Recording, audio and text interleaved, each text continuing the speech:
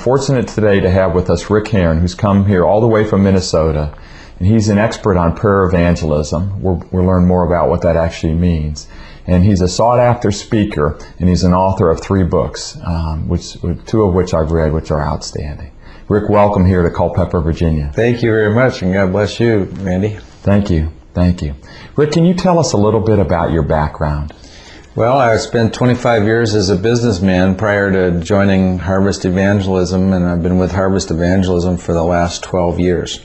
How did we actually meet? How did God cross our path? Well, it's amazing. I was in Hawaii, on the big island of Hawaii, and all of a sudden I got a phone call on my cell phone, and it was you, Randy Peck, and of course we'd never met before, so that was a divine appointment, and I knew right from the beginning that it was a divine appointment. And as we talked and as we shared scriptures and life experiences, the Lord showed us that we were supposed to connect with each other. And I even mentioned to you my relationship with this physician in Cape Town, South Africa.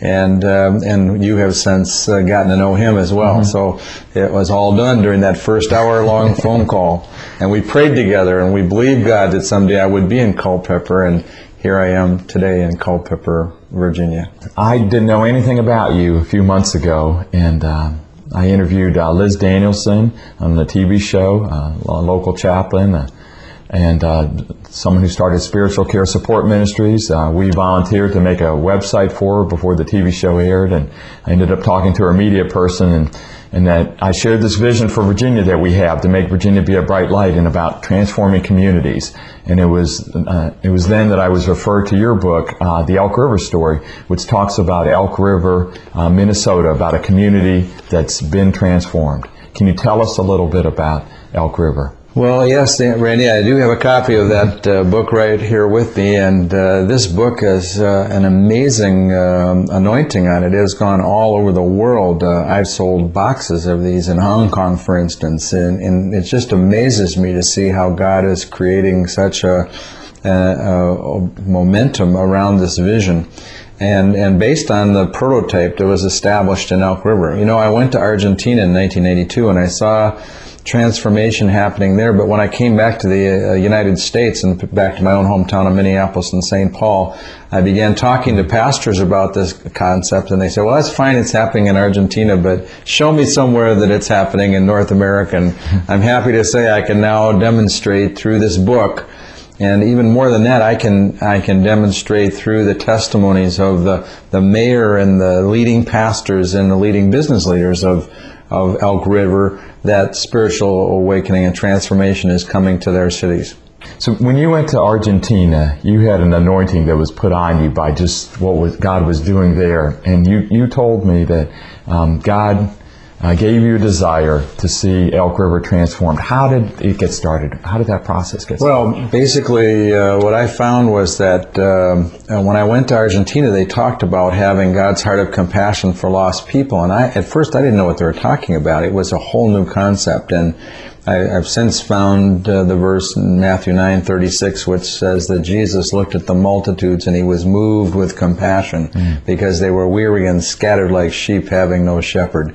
And now that verse means a great deal to me, because the pastors in Argentina began preaching that verse, and they also laid hands on me and prayed that God would impart his heart of compassion for the lost to me. And as a result of that, when I flew back to Minneapolis and St. Paul, my hometown, from Argentina, I was a changed person. I was totally different. I believe I looked at lost people through the eyes of Jesus.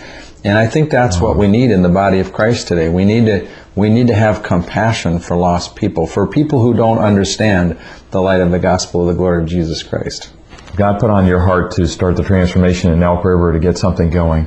How many pastors got involved with that at the start? Well, let me just say that I didn't initially start in Elk River. I went around to pastors all over the Twin Cities of Minneapolis and St. Paul, but that's a 2.8 million person metroplex, and it's very difficult to get something going in a metroplex that large. And so it wasn't until 1995 that I actually met an insurance broker in Elk River, Minnesota, and we spent 2.5 hours together over lunch, and we dreamed together. It was kind of the same kind of divine appointment that you and I had, only we had it personally in a restaurant. And at the end of that time, he asked me about Ed Silvoso's book, That None Should Perish, and I said, well, I happen to have 2 cases of those books in my trunk. And he said, I'll buy both cases of those books. And so he bought them, wow. And he went around to every pastor in Elk River and the surrounding communities, and he gave each pastor a copy of that book and asked them to come and pray on Tuesdays at the Elk River Library. Only 2 pastors took him up on that invitation, and at first I thought that was a bad outcome, that only 2 pastors showed up. But I since have looked at it in a much more positive light, and I see that here we had a conservative evangelical pastor and a charismatic pastor who were willing to pray together, and in many cities that's just not happening. The enemy has created a gulf between the charismatic stream of the church and the conservative and mainline stream of the church, and so it's oftentimes that those 2 groups of pastors won't have anything to do with each other. But in Elk River, Minnesota, these 2 guys purposed in their hearts to pray together and to demonstrate to the powers and principalities over Elk River that in Elk River, Minnesota, it was possible for these 2 streams to pray together. And as they broke down the walls that had divided them, just as 2 people, eventually other pastors, the ELCA Lutheran pastor and the United Methodist pastor and the Evangelical Free Church pastor, all other streams in that city began to come over and join this relationship that was going on every Tuesday in the Elk River Library.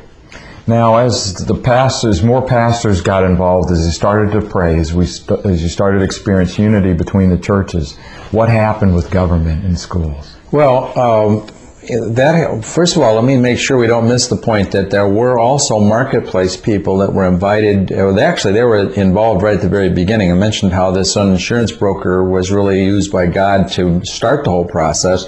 And actually, 2 other marketplace leaders, a banker and an oil company owner, joined the pastors and essentially acted like Aaron and Hur, and acted with Moses, and they held up the pastor's arms in intercession. And right away that began to break down the walls that had divided clergy and laity. In fact, those 2 terms don't have any biblical origin. Those are terms that we've built up in human traditions, and what we've come to understand is that pulpit ministers are peers with marketplace ministers, and when the marketplace ministers begin to feel the support and the encouragement and the commissioning from the pulpit ministers, their joining together is amazing. And also it releases the marketplace people to feel great energy and great enthusiasm for being ministers in the marketplace every day of the week. And that really brought about an opportunity, actually by one of the marketplace leaders, the banker, Chuck Ripka in Elk River. He had a vision from the Lord, and he saw twice as many people in the Elk River Library on a Tuesday, and he asked the Lord, who are these people? And he gave them the names of those people. He called every single one of them, and every single person agreed to come to the Elk River Library and pray, or be prayed for. And here's who was there: the Secretary of State for the state of Minnesota, the mayor of Elk River, the superintendent of schools for the Elk River School District, the principal of Elk River High School, the chief of police for Elk River, the director of streets and sewers and public parks for Elk River, the director of finance for Elk River, the head of the Sherburne County Jail. These are not all Christians. These are people that are just public officials doing their jobs, and the church was inviting them to come to a prayer meeting and receive prayer. And it was amazing. The superintendent of schools, when we said, well, tell us your felt need. And the superintendent of schools said, well, I've been trying to get a referendum passed for years and years and years, and the schools are becoming more and more run down, and we need to get some new funds in order to repair the damage and begin to expand the school facility. And he said, but I haven't been able to get a referendum to pass. And so we laid hands on the superintendent of schools, and we talked to our God about his problem and asked that